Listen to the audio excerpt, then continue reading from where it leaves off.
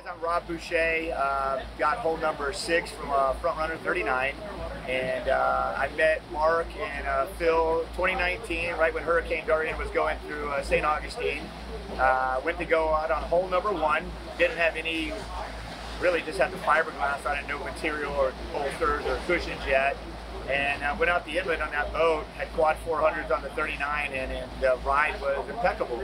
I have bad knees from being in the Navy and ankles and stuff, so that was important to me, and to find something that was an all-around boat, whether it be fishing with my friends in tournaments, spearfishing, or hanging out with my island and on the island with my family, or just running to dinner with some clients. So I needed that really, I guess, universal type boat that would make everything kind of work together versus having a boat for this and a boat for that. So met up with these guys and went over the boat and found a lot of great things that I liked about it.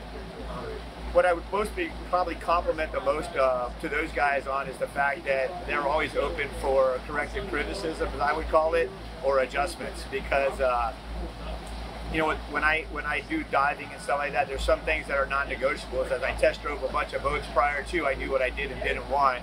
And one of the cool things that I think, you know, whether it be the dive door or just the contour lines on the tower, or you know, how they do the windows in the downstairs. I mean, they were so flexible and working with me and making sure that they're going to put out the best product available. So I just couldn't find anybody else who would do that type of quality of service and take care of their clients the way that they did. And you know, now we've built hole number 6 is live. It's got the quad 450s.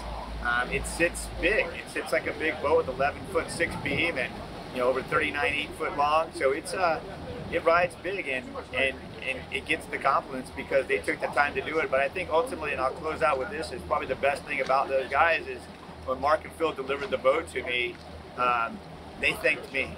After I thanked them, they thanked me and they said, no, thank you for helping us be better boat builders and pushing us and just making us get outside of our comfort zone to put out the best product on the marine industry that we can today from 139.